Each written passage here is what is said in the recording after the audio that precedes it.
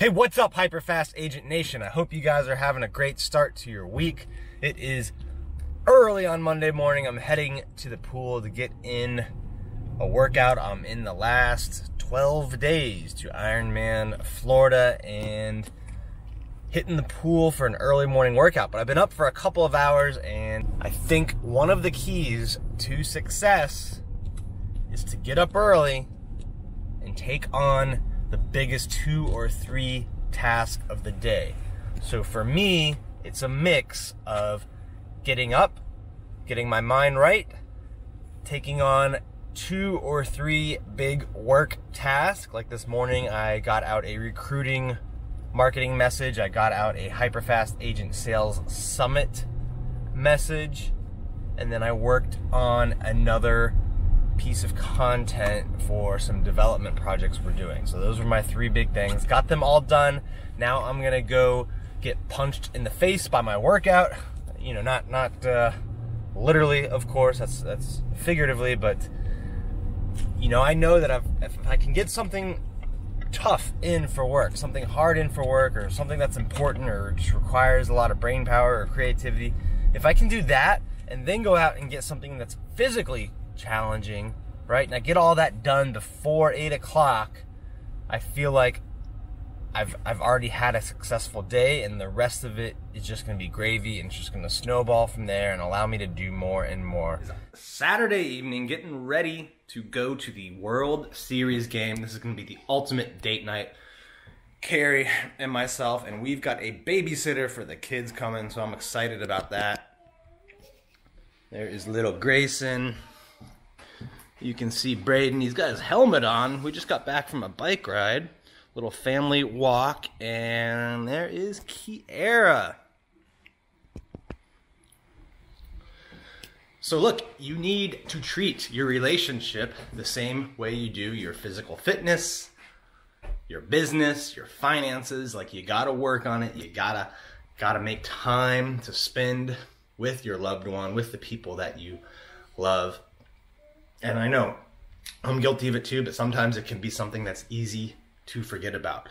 And it's no different than anything else in life. Like, if you don't put the work in, if you don't learn from others, if you don't read books, right, or listen to podcasts or go to a training event on it, you know, it's not going to get better. You have to put in the work. I think there's a cool message in the importance here of having a space, having a place to work where you can focus. And a lot of real estate agents kind of neglect that, right? Especially if you're just on your own. If you're, you know, part of a large brokerage, you maybe just take floating space. I think it's important to get your own kind of space, get in your own routine, and, you know, have a way to just get in the mode. Like when you want to, you know, do follow-up, when you want to do prospecting, right? Your physical environment matters. Like, the environment of people that you're around matters.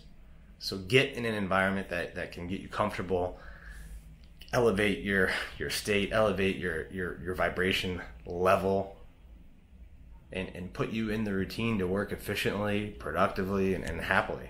And I'm excited about being able to do that in our office, and I hope that you can create that wherever you are. You know, we really started the podcast less than a year ago, and it's just amazing to see what it has become. And I didn't think it would build this fast. I didn't really envision that we would have, you know, our own dedicated podcast studio this soon. You know, don't put limits on yourself. Don't think that, you know, that anything is not possible or out of reach, right? I think a lot of times, you know, people, they get so intimidated, right? Because they see people operating at such a high level, or they see agents selling 400, 500 million a year, and they think like, gosh, I'm at 5 million or 10 million. And look, it doesn't mean you can't get there, right? It doesn't mean, you know, that if you start today, you can't be there in a year or 2 or 3. You know, having huge success, especially in real estate, is not something that takes decades. It just takes believing in yourself and putting in the work, like just action, right? Just action. Like the first time we shot a podcast, it was in, you know, on a it was in a room half the size of this, and the lighting wasn't great, and we weren't really comfortable on camera yet, but we just did it, right? Like we didn't put it off. We just kept doing it, and then, you know, we got better at it, more comfortable at it, and, you know, 6, 7, 8 months later, we're now shooting in this room, and I'm just so excited about it. And I want to thank all of you guys for following along, following our journey, and I hope that we can connect more in the future and continue to, you know, have you guys engage and comment and let us know, you know, what you want us to cover, what you'd like to see. So please, please, please leave us some comments, leave us some feedback. Thank you for tuning in to this episode of the HyperFast Show. Subscribe to us if you want to make sure you get the latest and greatest HyperFast shows. And remember, we love reviews. Reviews help us bring better and better guests and improve our shows. So give us the good, the bad, and the ugly. We hope you enjoyed the show, and we will see you next time.